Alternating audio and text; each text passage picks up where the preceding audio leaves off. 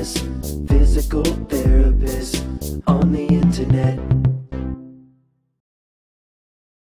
Hi folks, I'm Bob Schrupp, physical therapist. Brad Heineck, physical We're therapist. the most famous physical therapist on the internet. In our opinion, of course, Bob. Today, the name of this video is What is Causing Your Shoulder Pain? Tendonitis, bursitis, how to know. Sure. We got a whole series of videos that we're kind of talking about what is your shoulder pain. Sure. Now with tendonitis and bursitis, they often present very similar. Similar pain, similar actions, similar movements. Right. So it's often the result of impingement. We've already did a video on impingement, but we'll kind of repeat a little bit what's going on here. So first, let's talk about the tendon, Brad. This right here, we got tape over the supraspinatus tendon.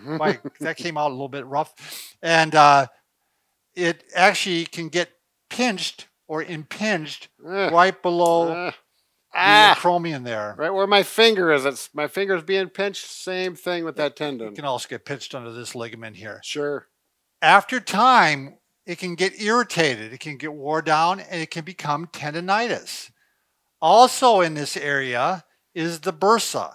The bursa is a fluid-filled sac that helps glide the bones on each other, basically. Well, yeah, it actually helps prevent the tendon from wearing out on one side. It acts as a lubricant layer, so they all work together, and they're literally right on top of each other. So you can understand if the tendon's getting pinched, the bursa could be getting pinched. So quite often you may have both. It really doesn't matter which one you have. You were going to do similar treatments, as you'll see in the future. Exactly. But some of the common, I guess I am holding this one here, Brad, to show. What do you got there, Bob? Well, I was going to show that here's a muscle, and it becomes a tendon, and the tendon attaches to the bone. I just wanted to show that. Right. So he's holding the scapula, which is right The here. shoulder blade. But the muscles, are on this model, which they are not here. Right. And they show the rotator cuff specifically. Yeah, they show this is a really wide tendon. I don't know if it's really that wide. Yeah, that's of the Infraspinatus and teres minor. So. Yeah, well, the supraspinatus is up right here. Yeah, this is teres minor, teres major. Right. Yeah, but the teres minor is part of the rotator cuff. Right. Yeah. We're having discussions. Yeah. Well, you always got to clarify. So, what are the symptoms? You're going to possibly have pain and swelling on the front side or the side of your shoulder.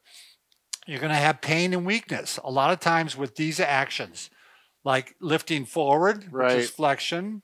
Usually when you get right around in here. You'll get that pinching.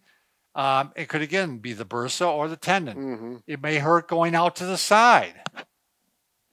Yep. And also reaching behind your back like this. Yep. Any one of those could be a problem area. You might hear a clicking sound. And I think there's a roughness on the tendon.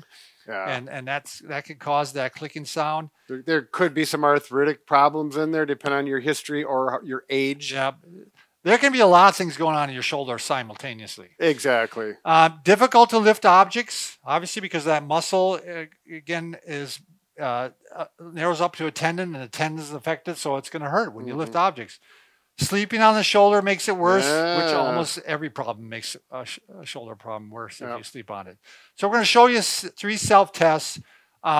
We did these already for impingement, but these are very similar. Right. So the first one, you're going to take your hand. Let's say this is my painful shoulder. I'm going to take the hand of that and put it on my opposite shoulder and just lift the elbow like this. If that hurts, that could be an impingement, or it could be tendonitis, bursitis. You can add a little overpressure on the elbow. Yep. I'm going to grab a chair, Brad. Okay. Because we're going to talk about if you want to do one where you actually stabilize. Oh, sure. I did this before. And before we go any further, make sure you do these tests on the uninvolved or the pain-free shoulder. Absolutely. And see how that responds, and then compare that to the sore shoulder. Good point, Brad. I forgot to mention that. So you're going to I'm putting my shoulder blade. You want to show the shoulder blade again? Yep, so we're looking right here. That's leaning up against the chair. That kind of stabilizes it. Right here. Yep. And then I'm going to lift the arm up like this. Again, this is the painful arm.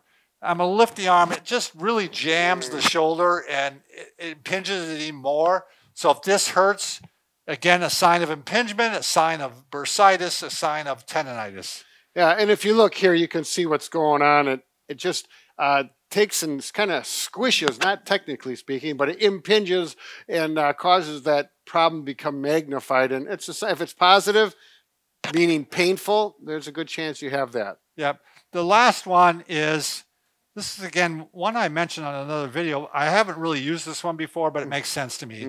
So you put your thumb, your arm out, painful arm out, turn the thumb down, palm facing away, grab the wrist, and just pull it down to the opposite hip. So are you resisting with this hand? No, just bring it down. Bring it down. Okay. So again, that's kind of jamming it up here at the shoulder again. Right. So you can also check for tenderness. I definitely do this when I'm working with somebody. What I do is I know right where to go, but you can follow along the collarbone here with your hand. You want me to show my... That's probably the easiest one to find. Yeah. So you can start right where that bump is there, right where the... sternal notch. Very good. The sternal notch right there. Yep. Follow that across. That bone will lead you right to the end of the shoulder, and then kind of go under the bone a little bit and just start rubbing right there. Yep, right there. And if that's sore, that's where it's going to be sore with bursitis and tendonitis. You might bring the arm back a little bit while you're doing this because that exposes it a little bit more. Now, so you bring it back. You may have problems finding this. I remember in PT school, my palpation skills were poor, and now it's like very easy. Yeah, now you go right to it. Right. So, if you feel like you don't know what you're doing, that's okay. We were going to mention painful arc syndrome? You can do painful arc, and you can also even a little bit of resistance. Like, let's say you take the arm out like this, and you give a little resistance. Right. It might give way because the tendon is sore. Irritated. But yeah, talk about painful arc. Painful arc, very common, particularly with impingement. Tendonitis. Yes. So it's simply that when you go up, it hurts. But if you work through it, then you get up about to here, becomes pain-free again. Then when you drop it, it's painful here, and then down here is better. Painful arc syndrome, good positive sign that you do have that impingement. Tendonitis or impingement. Yeah. I'm not sure with bursitis. It seems like bursitis kind of hurts all the way up, doesn't it? Wouldn't you think? Yeah, I don't get too hung on I don't, because the exercises and the treatment are so similar. I just remember a doctor I worked with years ago. He was a physiatrist. He's basically a physical therapy doctor. Right. He told me this when I was a new grad. He said, most often you're going to find both. Right. It's probably tendonitis, bursitis. We don't really know. And you can just assume it's both. Yeah, their symptoms are so consistent. They're literally stacked on top of each other. Yeah. They're going to get better if you treat them right. Treat them right. So thanks for watching.